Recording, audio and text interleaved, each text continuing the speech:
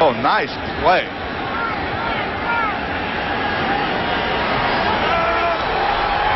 So now Brister and the Eagles get another chance. Already leading by 7. Blitz coming. He gets it away and nearly intercepted the other side. Corey Sawyer, if he intercepts that ball, long gone for 6 the other way. This game might have been tied up if he comes down with this. As you see right here, Francis coming off the outside. Bubby Brister does a nice job putting the brakes on, stepping up, trying to hit Calvin Williams. And Corey Sawyer breaks it up. Right here you see James Francis getting there just as Bubby Brister throws the ball. But Brister doing a nice job of not dropping back all the way, but stepping up quickly to make that throw. Walker the carry on a 2nd and 10, takes it down to the 27. So it'll be 3rd and long coming up. I want to remind you, on the Dockers halftime, James and Terry will have all today's scores and highlights from around the league. Plus, we'll look at the year's most spectacular plays with a final edition of Choice Cuts. That's all coming up next on Dockers halftime. Choice Cuts. We've seen a lot of USDA big choice cuts around the league this year. We sure have. As players are getting bigger and bigger. 3rd and 8. Brister slings it down to the 15 to Fred Barnett. And now he's going the other way. Still enough to get the first down. Barnett not sure to go north, south, east, west. That's the 2nd time he's made that kind of move today. I believe he's been around long enough where he knows he's got to catch the ball. And the object is to get into the end zone. I mean, he makes a nice play here as we see Barnett on number 24, Roger Jones. Makes a nice inside move, but now he's got to go vertical. He's got to go the opposite way. He loses a few yards. See Bubby Brister saying, okay, what are you doing here? Just throws his hands in disgust saying, hey, Fred, the other way. Well, the Eagles having to spend a timeout. And they have 1 left here in the first half. Each team with a timeout left. Bubby Brister, last week in his first start against the Giants, not bad numbers. 25 of 39, 182 yards, a 27-yard touchdown, but the costly interception in the 4th quarter, allowing the Giants to tie the game. Well, not only did he throw this interception last week, but as you look over the last 6 weeks, if they've lost the 6 games, that's been something that's haunted them, the interceptions, the mistakes. And he does have a good game, but late in the game when you need it, he threw that interception. 1st and 10 at the Bengals 17. Francis again coming around the corner. They dump it off to Joseph, and the clock continues to run. Down to 31 seconds left. Well, last time they took a timeout down in this part of the field, they came back and hit Joseph with the touchdown pass. Once again, they take a timeout and they try. Well, they do hit him for a very short gain as the clock runs down here. Side out, and the reception made by Williams, and he's inside the 5, has a first down. To me, that was a very smart move by a veteran football player, Calvin Williams, going against Corey Sawyer. He made the catch, and I believe Sawyer let up because he thought Williams was going to go out of bounds as we see the catch here, but he put the brakes on, and he got a few extra yards there. Little tricks of the trade that you learn as you play in the NFL. And someday Corey Sawyer will not be fooled by that again, but the upper hand right now for Calvin Williams. 1st and goal from the 6. 13 seconds left. Short drop. Brister looking around. Now has to roll right and just throws it away. Brister has all kinds of time. I mean, he actually sat back there flat-footed and looked until finally he got some pressure and he rolled just to get a better view, then finally made a smart move by throwing it completely out of the end zone. Well, the Eagles with 7 seconds left are going to send out Eddie Murray to try and tack on 3 points to what is a 7-point lead. Barker the holder, and the kick is through. So Eddie Murray, his 2nd field goal of the game, this one coming from 24 yards out. And Philadelphia behind 10-3 early in the 2nd quarter. The 94-yard kickoff return touchdown by Walker tied the game. Touchdown pass Brister to Joseph gave him the lead, and now they're up 10 on the field goal by Murray. Well, the Bengals stormed out in that first quarter. Jeff Blake at one time was 3 for 4 for 74 yards as they took an early lead. But like you said just a few minutes ago, they have cooled off. They haven't done a whole lot, but this Eagle football team has stepped it up.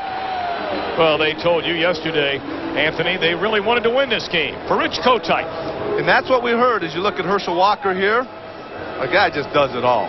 But we heard the players say, you know, if he's not here next year, we want to win this football game for him. The team has not laid down in the 6 wins or 6 losses that they've had in a row. The team has played hard. The effort has been there. And they said it's not going to be any different today. We know we're out of the playoff race, but we want to play extremely hard for that guy right there. Saw Freddie Barnett come up, give Kotite a big hug. Kotite has never had a losing season, and he doesn't plan on having one this year. A win today, and his team 8 up, 8 down.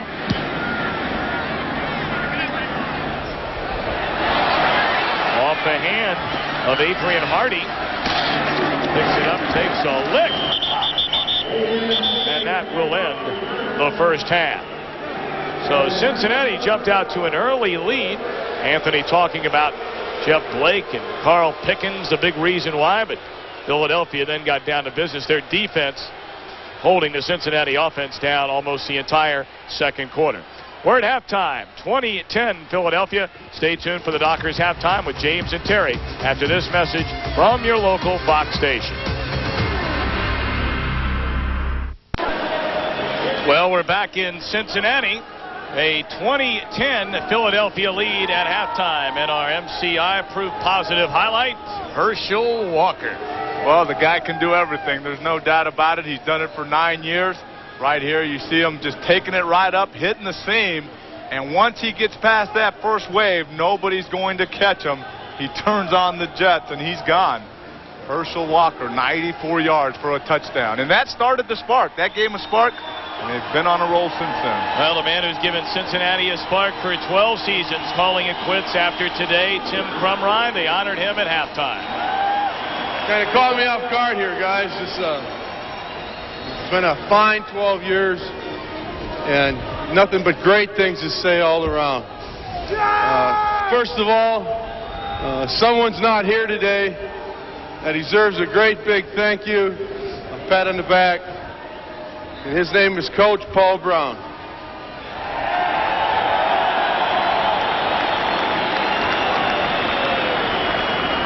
And if Coach was here, he would say, "That a boy, Tim. Made her through." Well, some of the words from Tim Crumrine out of the Wisconsin area, makes his home here now year-round, and I know a former teammate of yours, Anthony, and this city will forever love number 69. There's no question about it. And the first thing you have to talk about, you know, when he got drafted, they talk about his lack of size, lack of speed, but he came in here with the desire and a passion for the game of football and played that not only for 12 years during the game, but for 12 years during every single practice, every snap he took. And the young guys on this football team have to take that away with them and play that way for the rest of their careers. And there have been a lot of stories that Crumrine will be returning in some capacity to the organization next year. So we're underway in the second half. Philadelphia receiving. And Vaughn Hebron still on his feet. Brings it out to the 38. No extracurricular activity. Breaking loose down on the field. A Bengal down at the bottom of the pile is being dragged along. That looks like number 45, Adrian Hardy. We'll see after he's able to find a way to squirm out of there, if he can. And it is Adrian Hardy. He wants to mix it up here in the final game of the season. Well, it's getting a little cooler, I think, as the day goes on. He just wants to warm up a little bit. But Tim Crumrine, getting back to him, he got off the little platform, they said. Here he is, going off on his Harley right there. There's no question about it that he can handle that big thing. Yeah, they gave you a Mercedes-Benz, I believe, on your retirement after those 11 Pro Bowls. Right. Still parked downstairs, as a matter of fact. Here we go, 1st and 10 for the Eagles. Brister checking off, play clock down to 2, and they get it away. Short drop. And fine coverage by Corey Sawyer, the intended receiver, Calvin Williams. Williams had a big first half. 5 grabs, 116 yards. You see the numbers. Brister also a solid 30 minutes. Not a bad half. 16 of 24 for 225 yards, 1 touchdown. He's done a really good job leading this Eagle offense. And you look at Blake, not bad, but he started out hot. I mean, he was 3 for 4 at one point with over 70 yards, but they really cooled off.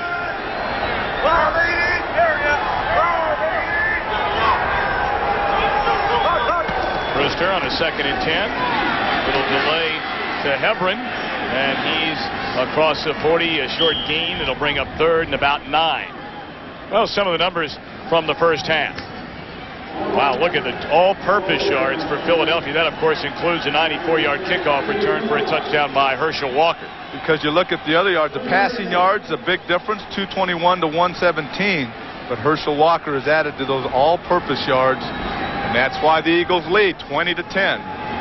3rd down and 8 for Bubby Brister and the Philadelphia offense.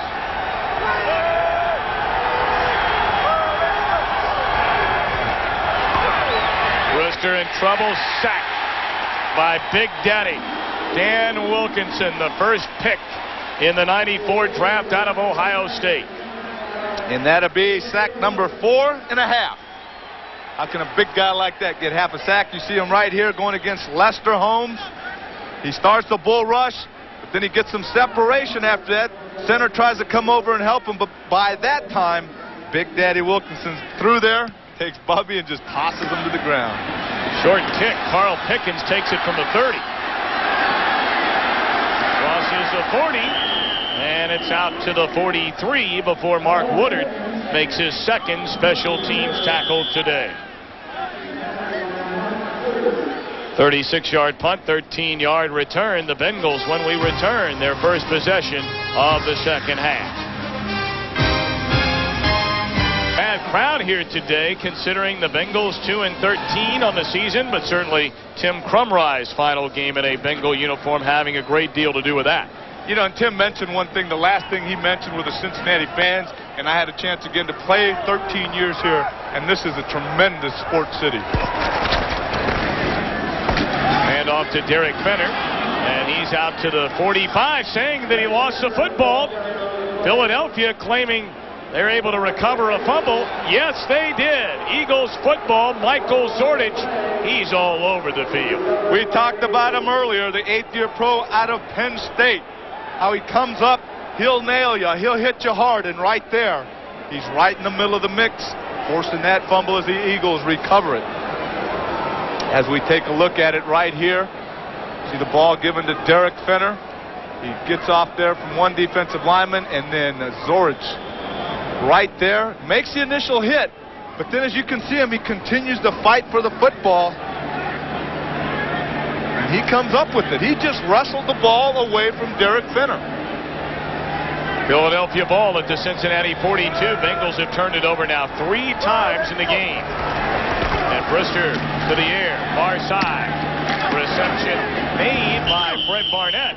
Good enough for another Philly first down to the Cincinnati 30. Well, he's enjoying the game. Fred Barnett, big smile. I think maybe he's just smiling because Rod Jones didn't throw him to the ground after he made that reception. He just kind of went out of bounds. Right here you see Fred Barnett, top of your screen. Turns Rod Jones in a circle, turns him around, and makes a quick outside move. And that gives him a chance to be wide open and make that catch. Fred Barnett out of Arkansas State in his 5th year.